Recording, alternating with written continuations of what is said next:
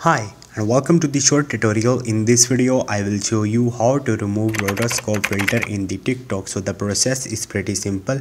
So what you have to do is, first of all, you have to shoot a video with the rotoscope filter on the TikTok. Once you will do it, after that first of all shoot a video. Okay, once you will do it, now you have to simply go to the effects from here and apply any effect from here, and the rotoscope filter will be removed. So this is the way. Hope this video will helpful for you. If you have any question, you can ask me in the comment section, and don't forget to subscribe my channel. Thank you.